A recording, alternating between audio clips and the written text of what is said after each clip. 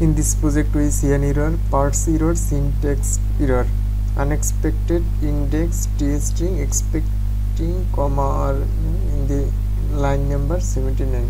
Then we go to our code and then we go the line number 79 and why the errors occurs.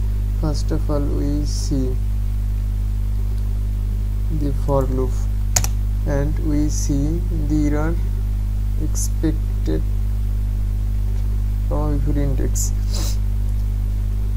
Now we see the indexed. Why the error occurs? Because the error occurs, we use the double quoted inside the echo.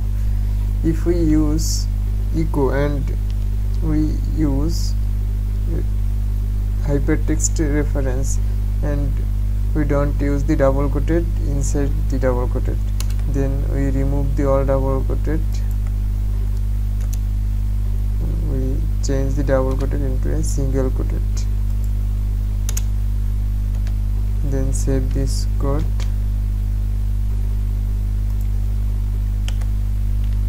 and refresh our project. Okay, the problem, the error is removed.